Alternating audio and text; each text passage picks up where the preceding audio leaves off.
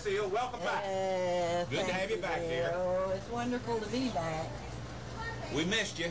A lot of people missed Seal. She's been gone from the downtown arcade for 3 months, but it seemed like an eternity for her customers. They love the 86-year-old woman, who's run this cigar stand and drink shop since 1926. She's been here forever, and she's interesting. She knows everything that's going on. Just a lot of fun. Seal's been here ever since I can remember, and it's just not the same when she's not here. She was always cheerful, and it would start the day off right. Well, I've just got them fooled, honey, that's all. I don't know why they would love me, but I do love them because this is what I love to do. I love people, I love my customers. They're the most wonderful things in the whole wide world. What else, sweetheart?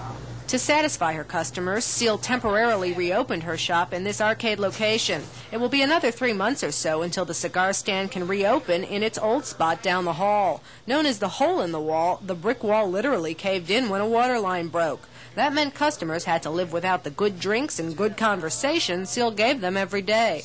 But Seal believes while the shop was closed, she suffered the most. After 62.5 years, you know I would miss it. Jennifer Michael, TV 13 Action News in Huntington.